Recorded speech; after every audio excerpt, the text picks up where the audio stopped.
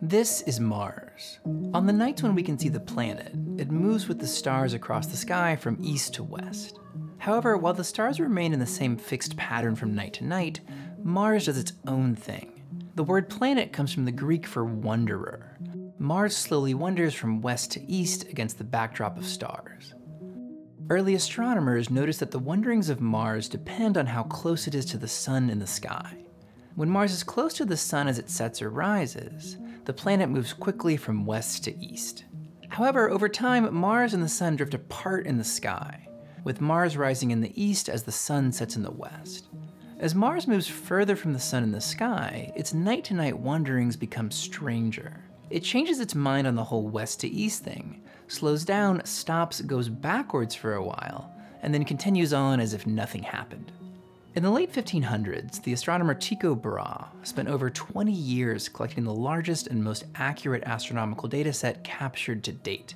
If we plot Tycho's observations for the path of Mars over time against the backdrop of stars, every couple years we see these retrograde loops, but they don't happen in the same position of the sky each time, and the shapes of these loops vary from cycle to cycle.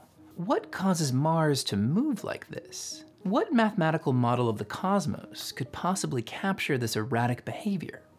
As Tycho lay dying in 1601, he begged his assistant Johannes Kepler to not let him die in vain. Tycho believed that the motions of Mars and the other planets were a result of his own model of the solar system, where the sun orbits around a stationary Earth, and the planets orbit around the sun. But he had run out of time to prove it. The 31-year-old Kepler had other ideas.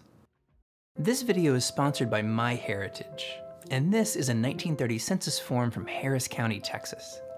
Rows 82 to 92 show the members of the Cox family living on State Street in Marshall, Texas.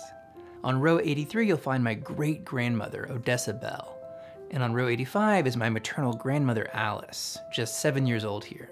As we can see, she's in school but not quite reading and writing yet. In researching these videos, I spent a ton of time digging through old documents like Tycho Brahe's original journals. And it's amazing to me how easy it was to find documents like this about my own family with MyHeritage. I started by filling out some information about my parents and grandparents with some help from my mom. Remarkably, the MyHeritage algorithm did most of the work from here, automatically searching over 19 billion historical records to discover this census form and more. This census document was so easy to find and really special to see. I actually didn't know that my great-grandmother's name was Odessa Bell. My 2-year-old daughter's middle name is Bell. It's a name from my wife's side of the family that we really like, and I had no idea that it was on my side too. I love that my daughter shares the name with my great-grandmother. Another feature that really impressed me was MyHeritage's ability to automatically find matches and expand my family tree. I was quickly able to add whole branches to the tree that I had never heard of, going deep into the 1800s, way back to my great-great-great-grandfather Lem. MyHeritage found this old high school yearbook photo of my mom and even automatically colorized it. Partnering with MyHeritage has been super interesting and really piqued my interest to dig into my own history more. But honestly, one of the best parts was connecting with my mom as we worked through the process. I don't always get to spend as much time with her as I would like these days, and reviewing all the matches and making discoveries together has been really fun. I can tell that these documents and information really bring back a lot of memories for her, and it's really rewarding to walk through it together. So, big thank you to MyHeritage. If this is something you might enjoy, you can try it for free for 14 days using the link in the description below. I really think you'll like it. Now, back to Kepler. 6 years before Tycho's death, Kepler had a life-changing epiphany while lecturing seminary students in Graz. Kepler had been searching for mathematical patterns in the spacing of the planets. For completely unrelated reasons, Kepler drew this figure on the blackboard as he lectured. In a flash of insight, Kepler realized that the spacing between the circles created by the inscribed triangle was almost a perfect match for the spacing of the orbits of Saturn and Jupiter. The triangle is the first or simplest polygon in geometry, and at the time, Saturn and Jupiter were the first or outermost planets. From here, the pattern was obvious to Kepler. An inscribed square should give the spacing between Jupiter and Mars, a pentagon for the gap between Mars and Earth, and so on. Computing day and night, Kepler realized that the math didn't quite work out, but would work better if he switched to 3D platonic solids for each pair of orbits. Kepler went on to publish this model in his book, The Cosmic Mystery, where he claimed to have discovered God's design for the universe through geometry. However, Kepler's 3D model still deviated significantly from the observed size of the orbits of Mercury and Jupiter. Kepler wondered if the deviations could be a result of inaccurate observations. There was only one person on the planet who possessed sufficiently accurate data for Kepler to be sure. When Kepler arrived at Benet Castle in February 1600 to work as Tycho's assistant, he quickly learned that getting the data he needed was going to be difficult. Tycho guarded his data closely. Assigning Kepler to work on Mars, he only divvied out the minimum data points needed. Frustrated but undeterred, Kepler got to work on Mars, boasting and even placing a bet that he could resolve the orbit of the planet in just 8 days.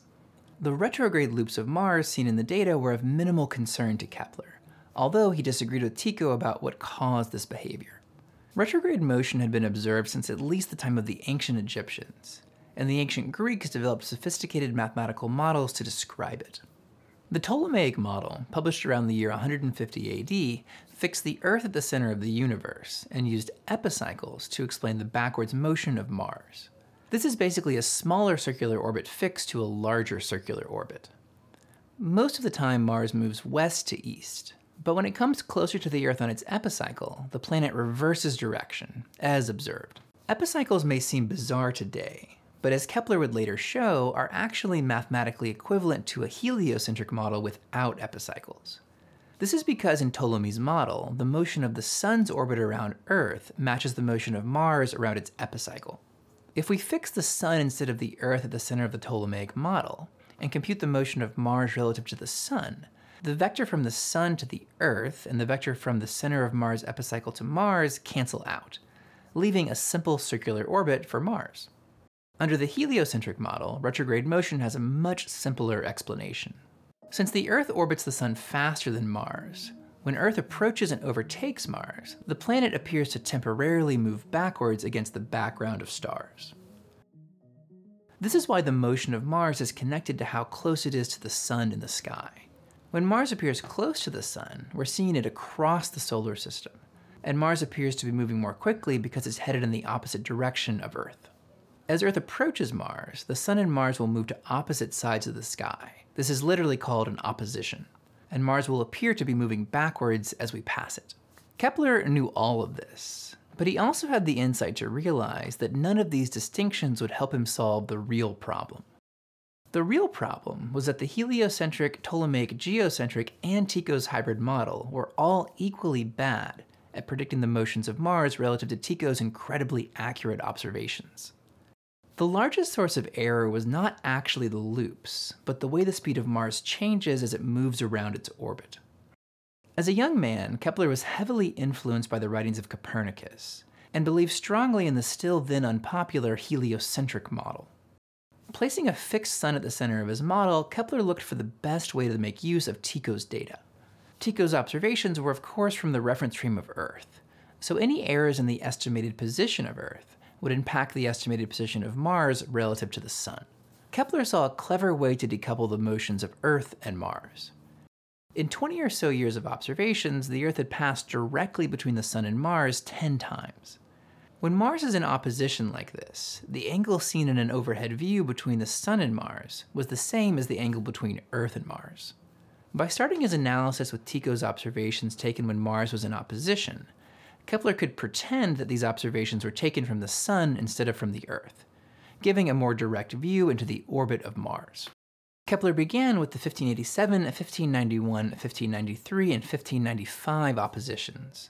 Measuring from the start of the Gemini constellation in the zodiac, these occurred at longitudes of 115.7, 206.7, 282.3, and 347.5 degrees. From these observations alone, it's straightforward to show that the speed of Mars around its orbit is not constant. Kepler knew the time for Mars to complete one full orbit is 687 Earth days, so its average angular speed is 0.524 degrees per day. If we multiply the number of days between our observation times our average speed, we can predict where Mars would be if its speed was constant. On June 8, 1591, 1,555 days after our first observation, our model says that Mars should have advanced by 1,555 times 0.524 equals 814.8 degrees. landing at a position of 210.6 degrees. However, Tycho's observation puts Mars at 206.7 degrees, an enormous 3.9 degree error relative to Tycho's 0.03 degree measurement error. The constant velocity model does even worse relative to the 1593 and 1595 observations, yielding errors of 7.6 and 15.5 degrees. Notice that our errors are not all in the same direction. Adding in more of Tycho's observations, it's clear that Mars moves slower than the constant velocity model in the lower left part of its orbit, and faster than the constant velocity model in the upper right. Now, the variable speed of Mars was not a new problem either. The ancient Greeks even had an elegant but controversial solution called the equant. In the Ptolemaic model, the Earth is not at the center of Mars' orbit. Instead, the Earth is off-center, and a point in space called an equant is added directly across Mars' orbital center from the Earth. The key idea is that Mars orbits at a constant angular velocity relative to the equant, instead of the center of its orbit. This shift off center has the effect of making Mars move more quickly when it's further from the equant, and more slowly when it's closer.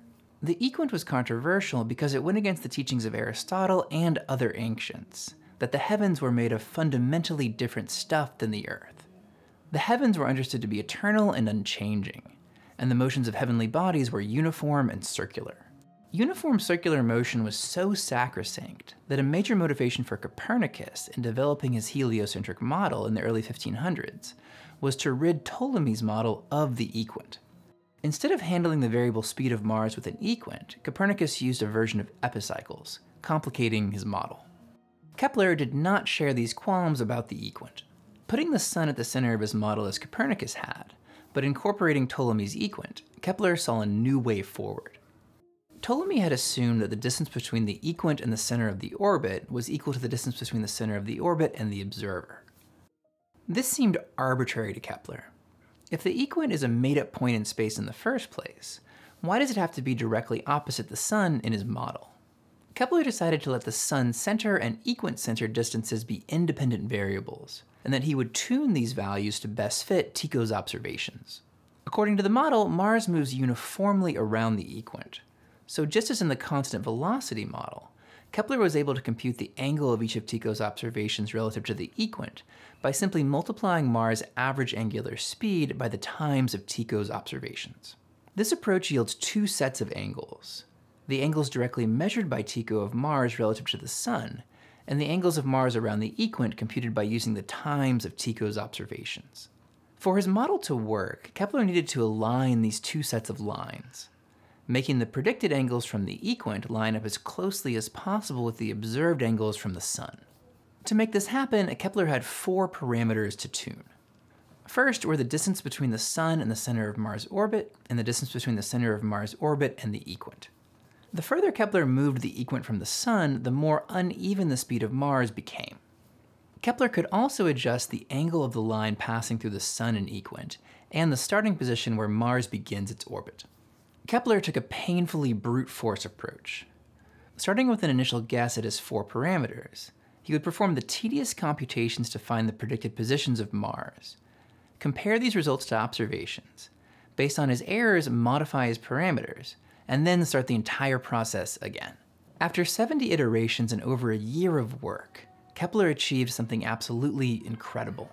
Not only did his model fit the four observations he tuned on well, testing his model on 8 other observations yielded a maximum error of 2 arc minutes and 12 arc seconds, or 0.037 degrees. Hold an index card at arm's length. Its thickness will cover about 2 arc minutes in your visual field. Kepler had produced a model nearly 100 times more accurate than any astronomer before him. This result is astounding, but it's also wrong.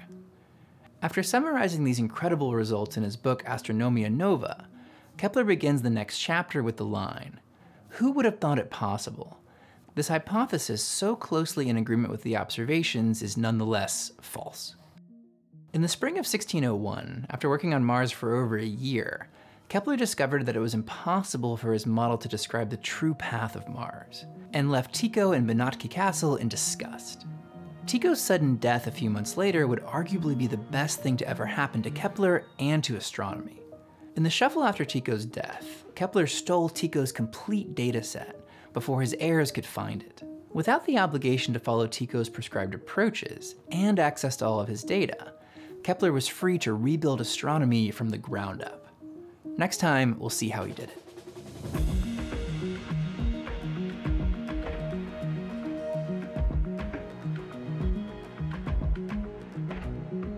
Thanks again to MyHeritage for sponsoring this video.